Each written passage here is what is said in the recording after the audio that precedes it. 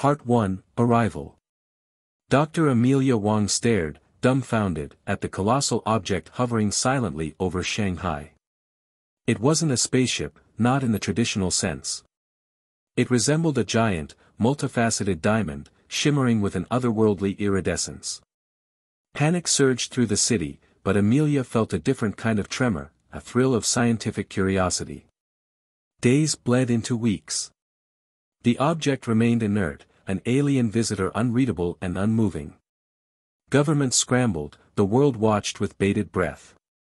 Amelia, handpicked for a newly formed communication team, found herself staring not at a computer screen, but at a blank canvas.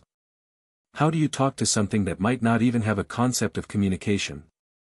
A breakthrough came from an unlikely source, a linguistics professor obsessed with animal communication. He pointed out patterns in whale song, a complex symphony conveying emotions and information. Perhaps, he suggested, the alien signal wasn't visual, but sonic. Amelia presented the theory.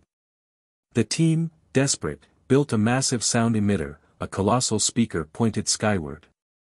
They started simple, rhythmic pulses, then complex sequences mimicking whale song. The tension was thick as they waited. Then, a change. A faint hum resonated from the diamond. It pulsed in response to their signal, a hesitant counterpoint. A gasp rippled through the room. They were being heard.